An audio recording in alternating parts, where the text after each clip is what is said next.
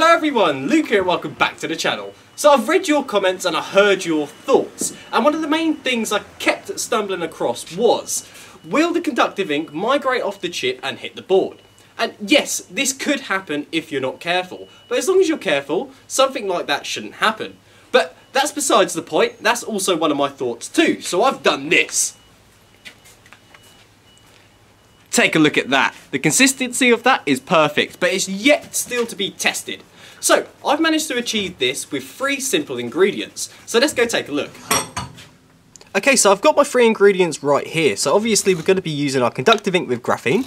And then I've got a gelling agent right here, which is fumed silica. And the reason why I chose this is it shouldn't interact with the properties of the ink.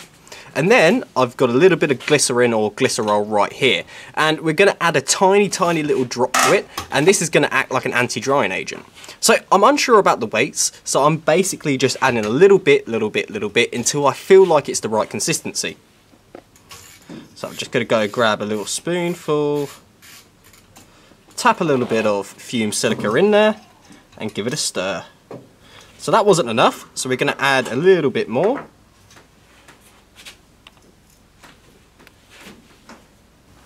And it's still a little bit too thin, so we're just going to add a bit more after that.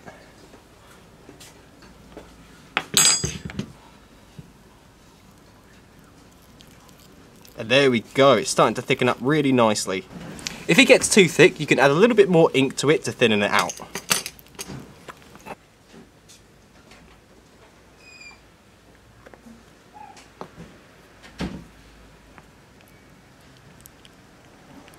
And now you just want to give it a good stir until it's smooth.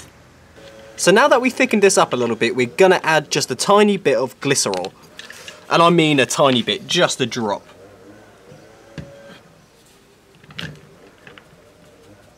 Like so. And that's pretty much it. So what we're going to do is pot this up and leave it for 24 hours. So it's been 24 hours, and I have to say, it's good that we made it slightly thicker, because within that time period, it's thinned out just a little bit, which has made the consistency perfect. So now it's time to test this, and I'm not going to put this in my main system because I'm obviously running an experiment with the conductive ink at the moment. But I've got a laptop upstairs, it's an old laptop which runs pretty hot. So what I'm going to do is replace the thermal paste with this stuff and just run a couple of tests. And depending on how this performs, I might actually swap out the conductive ink in my main system for this stuff. So let's get it apart and replace the stuff on the chips.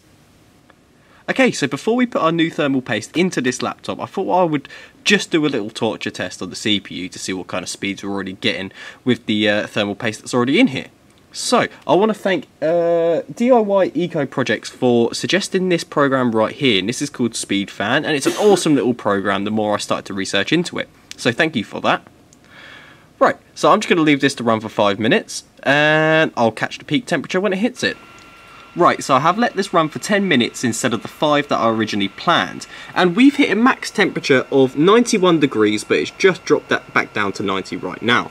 So let's replace this thermal paste with the stuff that we've made and see if there's any difference. Okay, so I've taken the laptop apart and I've taken off this cute little heatsink.